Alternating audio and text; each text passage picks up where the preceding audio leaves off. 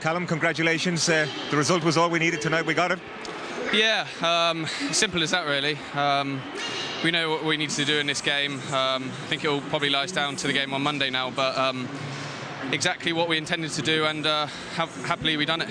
How pleased were you with your own performance, though? It was your first competitive start, and you looked like you were a veteran out there. Yeah, I felt really good, actually. Obviously, playing in a different role as well in central midfield, but had the option to go wide as well. So, more importantly, we got the 3 points as well. And on to Monday now, you'll hope to be involved, I'm sure. Yeah, of course. We've obviously we got the boost of James McLean and Robbie Brady coming back, so that'll be good as well. Cheers, thank you.